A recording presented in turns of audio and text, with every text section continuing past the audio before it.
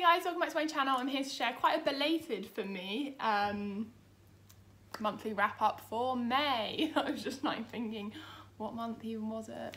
I didn't do that much reading in May. I mean, I read a good amount, like 10 books I think. It was definitely my most stressful and hardest month in terms of trying to finish for university and like dealing with new treatment plans and but I picked up a lot of books I didn't finish, but they're not necessarily DNFs, they're just books that I'm working on and I wasn't in the headspace to read and I didn't feel like I was giving them my full commitment, so I've just sort of put those to the side. And I will definitely be picking them up this month or next month when I have so much more free brain space than I could ever wish for, knowing that I have completed university and can think and breathe things that aren't children's education for a few months, so that's exciting.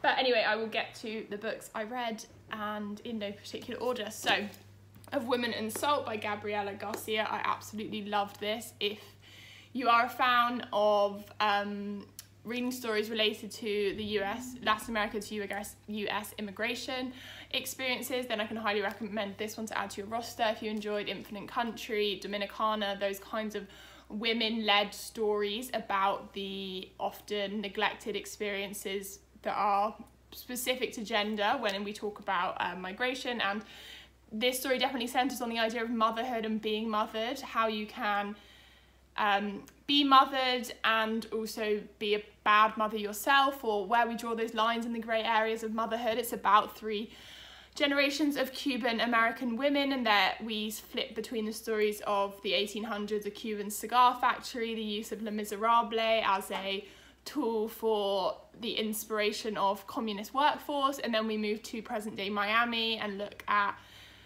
sort of background. It is the opioid crisis, drug addiction, and then immigration, deportation, ICE, all those kinds of American services that are unfortunately part of the lives of people who arrive in the US and aren't born there. It's definitely a harrowing read in places, I would say, and it's a slim novel. It's a lot slimmer than I thought it would be. I bought this in person and picked it up and thought, oh, I was really expecting this to be a good few hundred pages, but I think in such a slight book, Garcia still manages to tell these stories with grace, with a protective sort of quality to them. She's not, it's not a tell-all, she's not expressing or fabricating trauma. I think it is a hard book to read and it does talk a lot about some really heavy and distressing topics, but that's not to say those should be shied away in literature. There's no, I hate this morality about books, this idea that by talking about these things we are exploiting them. This is a real life experience for a lot of people, and I think Garcia goes a really good way in an honest account of the experiences of these women. It looks a lot at colorism, and there's a lot of introspection from these potentially morally grey characters on occasion, and the proximity to whiteness and the experiences of Cuban women that differentiate between other Latin American women. I really liked that specific experience that she was leaning into there, because of this Cuba's history, as well as their sort of the rush of migration they had for women, and how in the families they look at family members who came to the US in the first wave versus the second wave. And I think that was really interesting, the way that she explored the community and sort of added to the idea that there is no monolithic refugee or story to America, because each of the families that are involved are individual. And I don't think it's worthwhile trying to put them all into one box. I only name those other books because I think it's useful if you know what kind of books you like. That's, potentially a lazy comparison on my part, but I thought the slim nature was beneficial because it didn't spoon feed the reader, particularly a white Western reader. It required you to fill in the dots and understand a lot of Cuban history in order to interpret the book, and I thought that was really useful. So that's my thoughts on Of Women and Salt. So I feel very scatterbrained today, I'm not even sure if that made sense. Then a book I DNF'd, I always think it's interesting to include these, The Consequences of Love by Govandra Hodge. This was a memoir my mum put in my stocking, I want to say 2 years ago, so it's an odd, sort of, not odd, but an unusual premise. So Gavandra's mother and father grew up in London, in Chelsea. Her father's quite a successful hairdresser, but on the side is a prolific drug dealer to high society in the 70s and the 80s, and they have a daughter alongside Gavanja, Candy, who dies really suddenly in a like holiday sort of like freak illness essentially.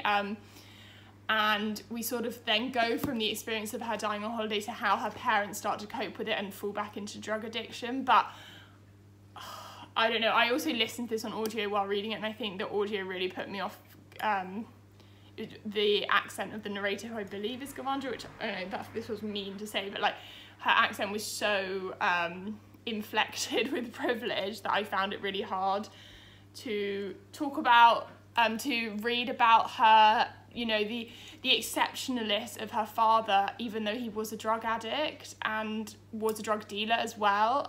Not necessarily that an addict makes him a bad person, but just sort of the way that she was like, oh, but he wasn't like other dealers, or he wasn't like this and he wasn't like that. And I just kept thinking, like, this is all because of your family's whiteness that this is happening. And I found that really hard to sort of come to terms with.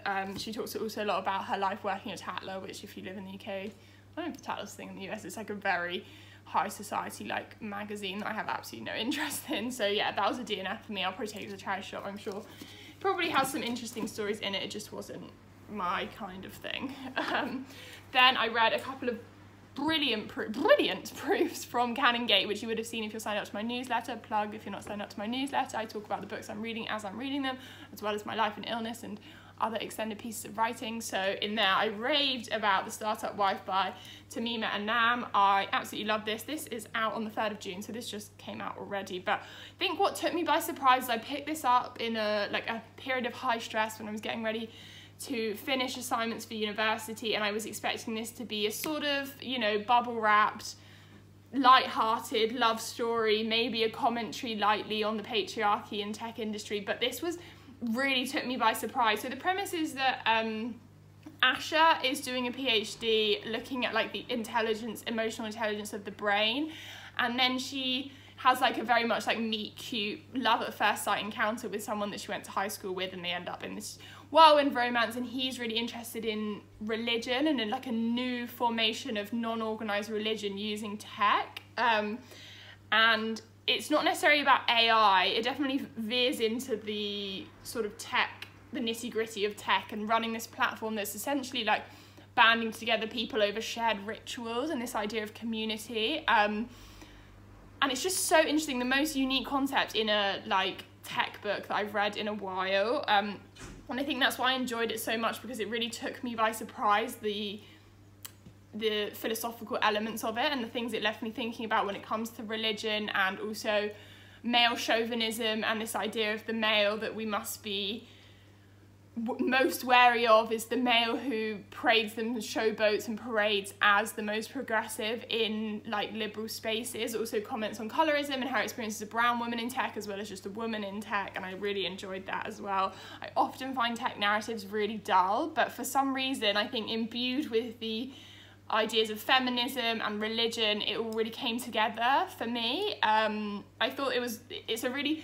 clever line to toe when you're talking about complex intellectual ideas through a very sort of plain text. I think that's super, super clever, and almost more, I find that more intriguing than reading a just straight up like extremely literary take on a meta idea. I feel like a lot of people will enjoy this, they'll pick it up thinking it's like a romp Silicon Valley sort of vibe, and then we'll maybe get even more from it. So I really like that. I think she's making so many statements in here about like religion and atheism and secularism, and also like end of the world. And this is the first book I've read where a fiction book where the coronavirus is featured as part of the plot line, but it is not the plot line. And that last 20 pages really just like took it to another level for me, because I thought she incorporated that idea, not even an idea, that life that we all lived in a really clever way, and the way it was very believable in the way that people reacted in the tech industry when so many of them worked for these startups that believed the end of the world was eventually coming. I don't know if that's making much sense, but yeah, this is definitely one to look out for as it's being released at the moment.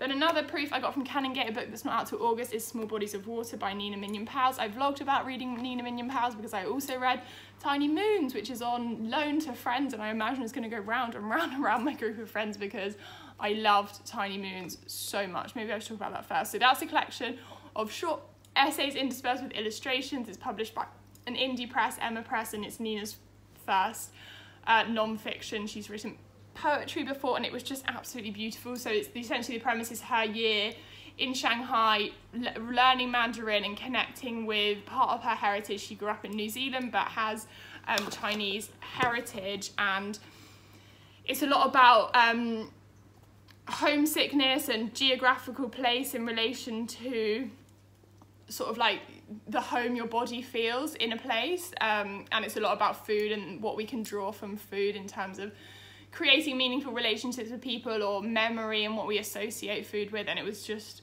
firstly hunger inducing. If you're a dumpling, gyoza, noodle person, then you have to read this. And then it was also just a really interesting look at like temporal spaces and how we navigate cities on our own as young women. And she talks about her life as a woman of colour in those spaces and being an outsider in a place where you should feel like part of the majority. And I really loved that, and I thought I could have read like 50 more pages on it, to be honest. It's a very like evocative, like sensual book when it comes to provoking those five senses: smells, feelings. The way she describes sunsets is all very like visceral.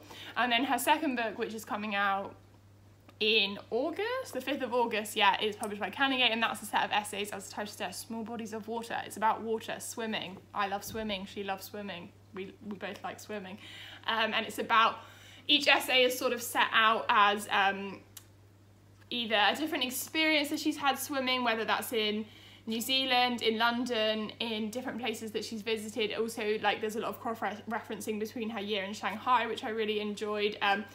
But she talks a lot about, I'm not sure, just like the minutiae of life, and it's all sort of circling around the idea of water and a lot about food, but she touches on a lot of different things. Some of my favourite essays were Mian Satsuki, which is all about how much she loves the Studio Ghibli films, in particular My Neighbor Totoro, and the representation of water in My Neighbor Totoro, which I just think is absolutely fantastic. If anyone has read any more non-fiction around like the themes in Studio Ghibli films, please hit me up, because she also talks about Ponyo, which is my favourite Studio Ghibli film, and sort of how that has a place in her heart, which I absolutely adored. So she says, I really like this, where she talks about the perceived experiences of romanticising something, and it's only possible to romanticise rain if, like me, you did not grow up in a region prone to flooding. If I visited Koto Kimbalua, she has family in Malaysia and particularly in Borneo, so she talks a lot about those experiences, but I've never experienced the flood. Through May and June 2020, the flooding led to 1,000 people being evacuated. And then she references a lot of other writers, which I found really interesting, and like more books to add to my list. So she said Australian writer Elena Savage, which is the author of Blueberry, states that low-income women and girls are much more likely to drown in flood regions because swimming education is not a neutral thing. And I just think like it just really got my mind buzzing on loads of different ideas about language, about belonging, about place, about gender, and I just really adored it. I think a lot of people get a lot out of this if you're fans of any contemporary essay collections, basically. She also has an essay in here on chronic pain and just like undiagnosed pain. She doesn't really speak, I guess, like in the specifics, but she talks about pain as colours, and I really liked that metaphor she used. I'm tired of my own voice. Do you ever get that? Okay, let's whiz through a couple of audiobooks. So I listened to The Wreckage of My Presence by Casey Wilson. I won't go into that too much because I vlogged about it, although on Daniel and Grace's recommendation, I will be watching Happy Endings this summer, so I hope I enjoy it. That's the sitcom that Casey Wilson is known for. I really liked her reflections on grief, on mothering, on life in LA versus the places that she grew up, and the experience of losing someone suddenly and the hole that it leaves in your life. But interspersed with that is funny stories about family dogs, about the story about meeting her husband is beautiful, and all her relationship advice I found really earnest in the best way. And I just, I think an essay collection, a personal essay collection that's very specific to someone's life, that entices you, the reader, without you knowing who they are or being like a fan of them, I think is is such a mark of how good the essay collection can be, because I knew nothing about Casey Wilson. I just liked the cover and thought I needed something lighthearted, and I went for it. And it was, again, similar to Startup Wife, that perfect mix of like intellectual meta life issue commentary, as well as funny and wry and sharp, and I just adored it. Read a lot of essay collections this month, actually, looking at it. Then I read, but actually mostly listened to, A Life's Work by Rachel Cusk. So this is her memoir of early motherhood. It was written in 2001. It's very much like a capsule of the time, although I don't think it has aged that badly in comparison to a lot of other books, particularly by female writers on female experiences that would have come out at similar times. She obviously does fall into the trap of a lot of like binary language and talking about motherhood, not parenthood, and particularly the pressures of cis white women. And, you know, I imagine when this was published, this was alongside a lot of other books that cis white women were writing about motherhood. And like, fortunately now we've moved past that, and there's a lot of other stories about different ways of mothering that we can hear about, which I very much appreciate. So if that's not your thing to hear about, if you feel like you've read that story before, then maybe I would give it a miss. I mean, it's extremely beautifully written, incredibly sharp. She talks a lot about like nothing necessarily new that I haven't heard about motherhood before, but she really interrogates her own personal experience, and talks also in the foreword about how when she started writing about motherhood, how much stigma and, you know, people saying that she like awful messages she received about not having children, or she's a horrible mother, her children should be taken away from her just from saying that she wanted to go out and hang out with her friends. So like at the time it seems like maybe it was a seminal piece of work, although the idea she's talking about now is not that controversial, to say that you want to have a drink and see your friends after you have a child. But nonetheless, I think it's aged pretty well. I think I'm definitely more of a fan of her non-fiction than the fiction that I've dabbled in, but I'm prepared to give Second Place a go if I can get it like ebook or cheap. I'm gonna fork out for that hardback, baby. So yeah, that was that one. And then I read, which you also saw me blog about, Molly McCullum Brown's Place I've Taken My Body. This is a brilliant essay collection with disabled representation. Molly lives with cerebral palsy, and it's her experiences of mobility, body, owning a body that's disabled, experiencing sickness. Although Molly and mine's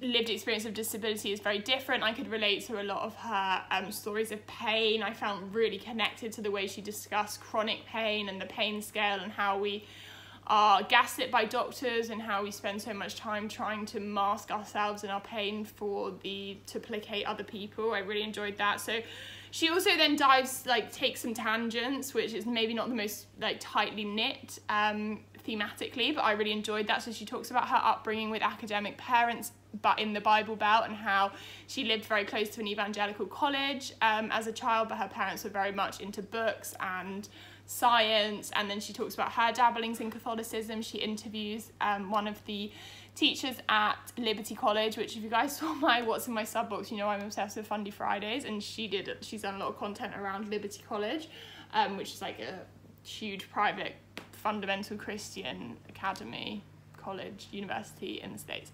And I really enjoyed those bits about her experiencing religion and the difference between truth and science, and religion and theology, and why she feels like an imposter in both communities, and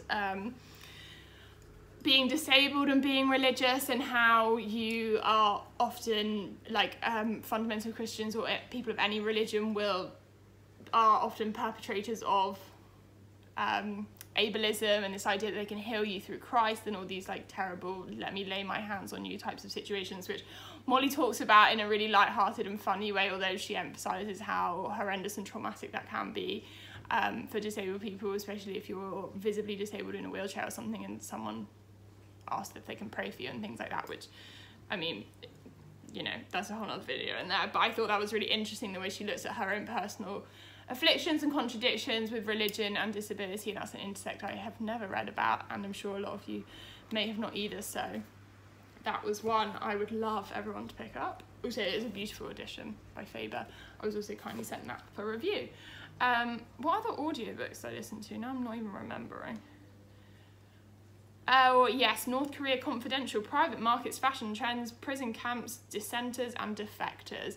You know me, I love a good obscure, or macabre look at a country that I have no interest or personal connection to. And of course North Korea is a common one that lots of people in the West find as like this enigma country, but this is the most updated book I've read on North Korea, and also the most the least personal, I guess, and the most broad in its look at every different element of the country, as the title suggests: the way they dress, the way they get their hair cut, the way prison works, the way private trading works. And it's a really like up-to-date look at North Korea operating in this quasi-capital position where private trading is going on, and there is definitely a social hierarchy that is related to capitalism and business, and how that interacts with communist beliefs and how it interacts then with further trade deals between other countries. And I thought that was all super interesting, and this idea that like capitalism hasn't escaped like maybe 1% of the entire world. And I really appreciated that look at it, and the presentation of it not in that tired same sense of a failed communist nation, but more like how they're adapting and changing, and what the experiences of people there in relation to the experiences of people in other Western late capitalism countries. So yeah, would recommend that if you have an interest, I guess, in North Korea. Understand, maybe niche. And then the other book I listened to on audio, which was rare for me to listen to fiction on audio, as we know, and I listened to The Subtweet by Vivek Shara. Vivek is a trans woman living in Canada, and I don't think this is necessarily autofiction, although she does have experience of being in a band and making music and participating in like that industry as a brown trans woman. I listened to this on audio when I was really unwell in a flare, and it's like the perfect kind of low-key audio listen, but actually says some really interesting things. I mean, it's essentially a story about the music industry, coming of age and finding your identity in sort of like those early 20s friendships and relationships, and how that interacts with like personal and professional boundaries and the use of social media. It's very heavy on the social media, as you can see from the title of The Subtweet. So if that's not your thing, or you find it quite cringy, which I did in places, then I would just steer clear altogether, because it's not your kind of book. It's definitely for people who like Taylor Jenkins Reid, or those more sort of like hyper contemporary, you know, sort of books that are very much like in the now, colloquial language, relaxed tone of voice, those sorts of things. But I actually had a really good time with it. I thought it said some really interesting things about sort of female friendship and how we navigate those spaces, and forgiveness, and those kinds of ideas of like, almost like, it wasn't like shoving the morality aspect down your throat, and it definitely wasn't trying to teach you some really profound message about how girls should all look out for each other, because I find that all very trite. But yeah, I don't know, I didn't really have much to say on it. It wasn't like a book I read with an extremely critical eye. Do you guys ever feel like that? Like, there's some books that I want to drink in every ounce of and think about in loads of different ways, and other books I read, particularly the books I pick up when I'm at my illest, I'm just reading it to pass the time. And that's not to say it's not a good book, it's just I don't have that much to say about it because of the circumstances in which I read it. That makes sense? Hopefully. Okay, and the last book I read was Women Talking by Miriam Toews. So this is a fictitious retelling of a real life event, I would say. It definitely blurs the lines between fiction, non-fiction, faction. That's what we sometimes call it when we explain it to children. Don't know if they even know that's a real thing outside schools. But this says, so between 2005 and 2009, a remote Mennonite colony, 100 girls were raped, but they were told it was by ghosts and demons, and in fact it was a group of men in their colony. So Mennonites are a form of non-conformist Christians, I believe. This image on the front sort of depicts they are often mistaken or conflated with the Amish communities. The women always like cover their hair, and it's a very patriarchal set of beliefs, and the hierarchy of the church, and this particular very conservative colony was yeah, extremely top-down sort of situation. And this entire book takes place over basically like a night and a day, and it's, as the title suggests, Women Talking. It's a covert meeting between all of the women who were affected by this act of ongoing violence, and they meet to decide whether they should leave or stay in the colony. So you're hearing about the events in past time, because we are situated in the barn, in the roof, having this conversation So we switched between stories of things that have happened versus, you know, someone over there doing knitting, the pregnant, one of the pregnant wives who's being sick, and then flashing between these two tenses I found really interesting. It's definitely a denser way to write a narrative, and I can understand it could be frustrating for some people to read because it feels like they're really going in on every single piece of minutiae in present time, as well as telling us every piece of minutiae of the events that have happened in the past.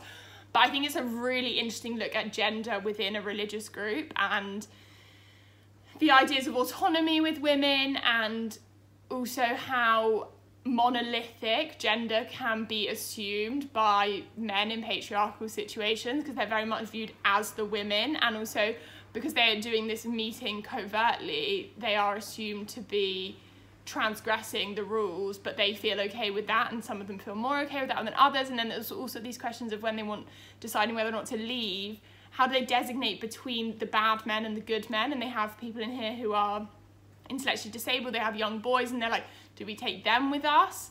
But they're still boys, they're still men, they still could have done wrong, they would have been indoctrinated into a set of ideals that they would have then done wrong in the future if we hadn't found out about this now. And I think that whole moral dilemma looking at the ethics of gender segregation, I guess, I thought was really, really interesting. So yeah, loved it. And would recommend it, maybe with the caveat that it's definitely not for everyone because of the style. But yeah, that's all I read in May. Wow, my brain today, guys, is not working. But I'm gonna go for a swim, catch the rest of the sunshine, and I'll see you next week for another video. Bye.